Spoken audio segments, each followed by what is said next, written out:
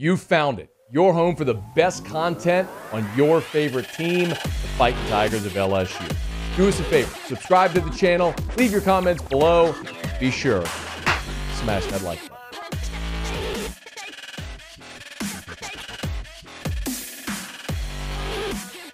Let me just start with this, a reaction.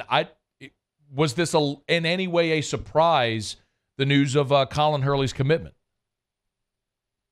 Behind closed doors, it wasn't a surprise. Obviously, he wanted the public to be a bit surprised by it, but this is something he and his camp had been working on in terms of a reclassification from 25 into 24 for a little bit now, and he's been high on LSU. Look, he's been to campus 5 or 6 times since the new regime got into town, so it was very clear he was serious about LSU. He had camped at LSU this summer, went and camped at a bunch of schools, Ohio State, Bama, Georgia. I mean, everybody had offered him. So this was pretty big that LSU was able to get it to the finish line and quickly kind of work to both get him committed and announce the news that he was reclassifying. All right, so Shea, let's take this a little bit step by step here, because Julian Sayin is a guy that LSU was in on, and he committed to Bama earlier this week. So was this a product of LSU not getting that commitment and being okay taking Hurley's?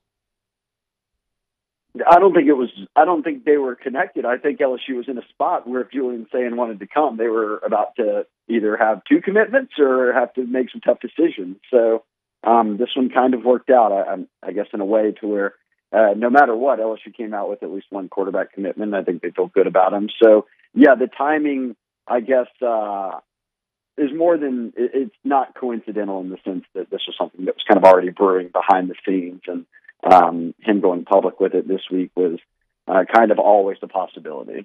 I'll say that. Okay.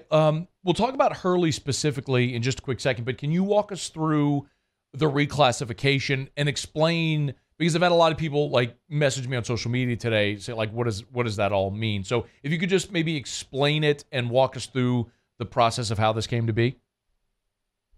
Yes, so it really just depends on how much you can load up on school. He's a kid who's got a 4.0 GPA right now, so I think he's just going to continue to add courses. And much like kids enroll early, right, where you miss your spring semester of high school and you go ahead and enroll in college, we've seen, not like Desmond Ricks did it already this season, where you just reclassify a year. And with Hurley only being a sophomore, you're that far out to where you can plan to say, hey, look, I can add these classes in this order, and look, you have to go through compliance and all these different things to make sure that, hey, look, what all do y'all require? If we took it in this year and next year, would it be good to go? And the answer was yes. So at the most fundamental level, what it is I don't know what you could call it, skipping a grade. You could call it, I don't know what it's easiest for people to think about it in their minds of him doing, but he's gone now from a sophomore on the field to part of the junior crop of guys that are out on the field. So he won't sign in 2023. He's a class of 2024 guy. So basically, he did what Quinn Ewers did. So when he's playing his freshman year at LSU,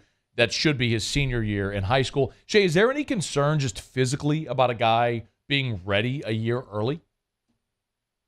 I mean, there obviously could be some concern about that, but I don't think that's the case with Hurley, a kid who's already 215 as a sophomore, and if you see pictures of him, you can see he spends a lot of time in the gym, and good compact build. I think that there's probably no worry on that end. That he still has another almost a year of this, kind of a year and a half, I'll say, more before he would actually be done with high school and enrolling into college. I don't know if he'd be an early enrollee or not, so we could be 2 more years of high school development before he's on a college campus, but. He's also, it's not like this often happens where kids reclassify back into the grade like they actually should be in, right? Like they got, at some point, were held back for whatever reason, and then they jump back into the grade they should be in.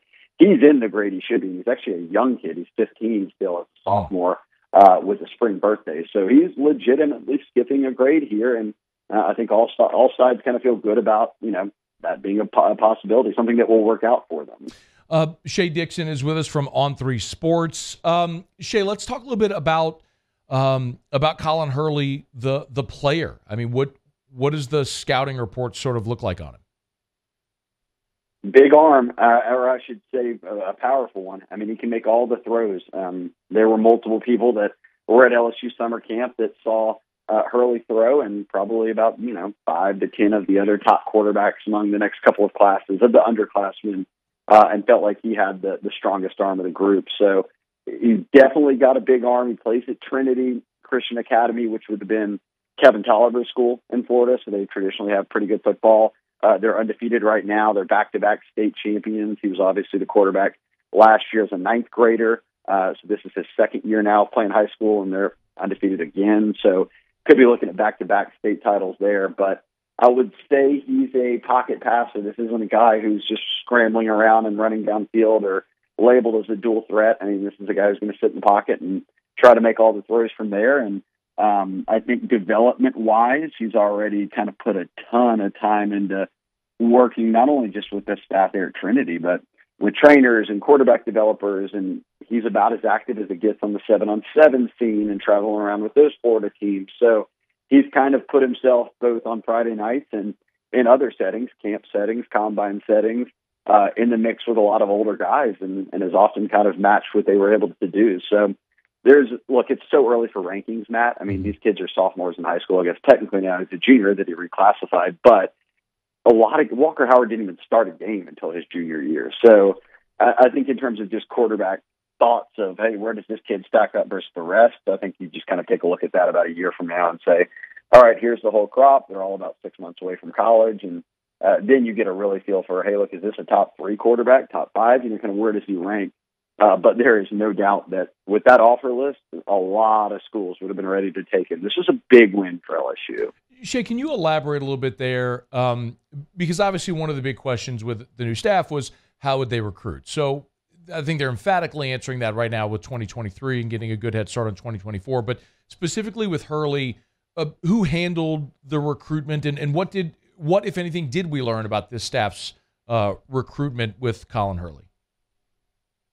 I think you make sort of an emphatic statement whenever you land a quarterback, right? I mean, that's like big news. It's arguably the most important position on the field. So then you see that and say, oh, look, I've seen a lot of reactions today. Oh, they said Brian Kelly couldn't recruit. They say the staff couldn't attract big-name players.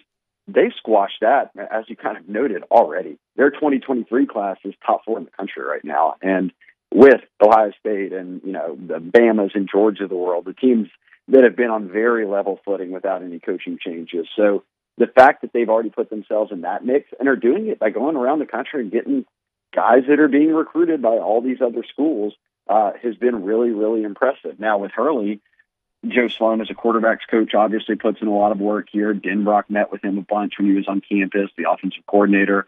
Brian Kelly, they talked about playing a really big role in terms of sitting down with Colin early and kind of talking over how he would fit in and why they want to prioritize him.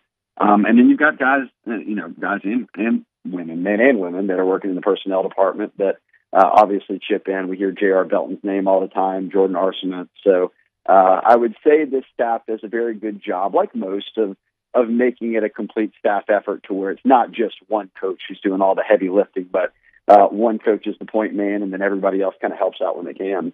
He's on Twitter at Shea Dixon On3Sports. LSU lands Colin Hurley, a quarterback who's going to reclassify for the class of 2024.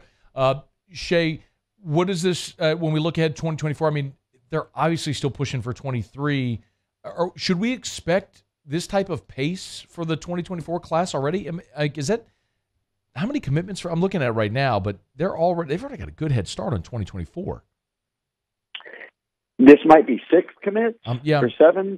I'm refreshing. Something in that range. I'm refreshing right now. Let's see. 1, 2, 3, 4, 5, 6. Yeah.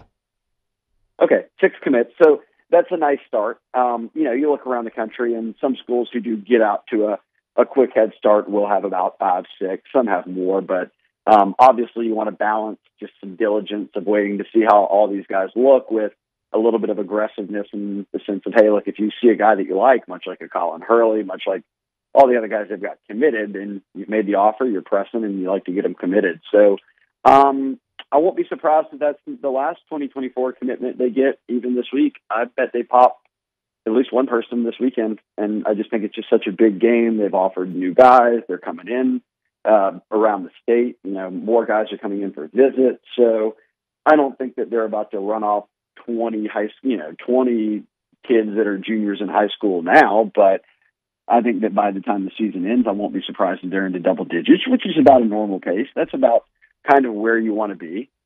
Shea, can you give us a sense of what game day is like for LSU Bama from a recruiting perspective? Whew, man, this is big. I mean, you've got really everybody, almost a lot of the who's who. Well, you got all your commits coming in, but or I should say a majority of the commits are coming in.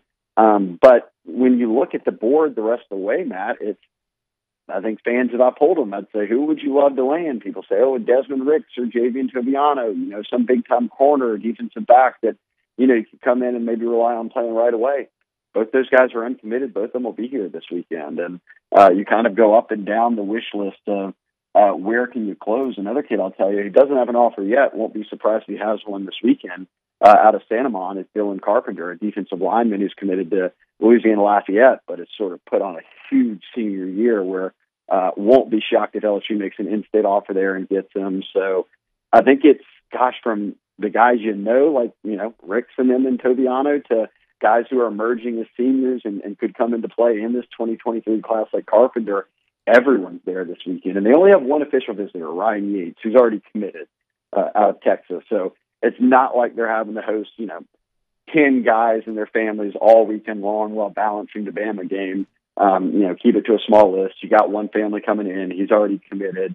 And then that really just puts kind of Saturday as the big day where everybody gets into town, everybody gets and hangs out on the field before the game and afterwards. And then you have a lot of them on Sunday kind of come back up to the football ops building and meet with the staff and kind of get a little bit more downtime that maybe you wouldn't have gotten when the staff is kind of in obviously full-on preparation mode for Bama the day of the game.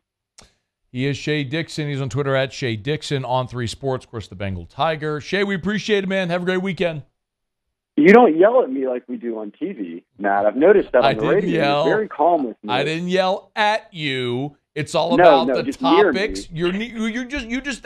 Listen, man, that's just crossfire. You just happen to be standing next to me when Cobble tees me up on something, all right? That has nothing to do with you. That's just proximity. That's like the laptop in front of me right now. I'm not yelling at it. It's just the thing in front of me whenever I start ranting.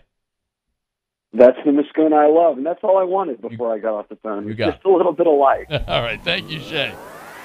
Bye, guys. Hey, thanks so much for watching. Please leave your comments. I love to interact, and be sure to hit the red subscribe button below.